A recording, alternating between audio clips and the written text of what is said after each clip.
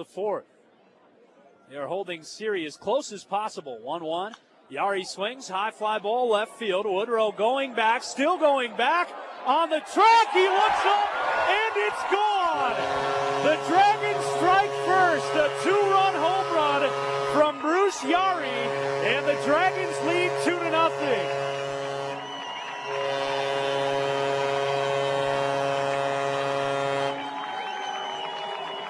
Bruce Yari hit 13 home runs in the regular season, and he hits his biggest of the year so far, a 2-run shot in the fourth inning to give the Dragons the early advantage. That ball skied in the air the other way to left.